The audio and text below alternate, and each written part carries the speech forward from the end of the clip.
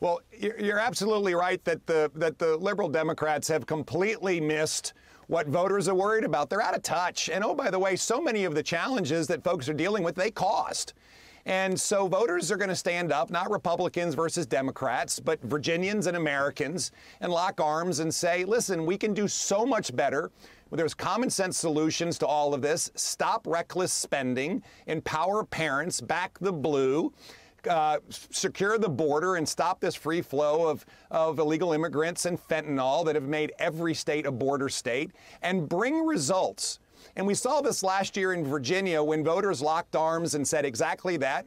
We've delivered results, and I fully expect that there will be a huge statement across America today, and it's going to be a giant wake-up call to the Biden administration, and I sure hope they answer it.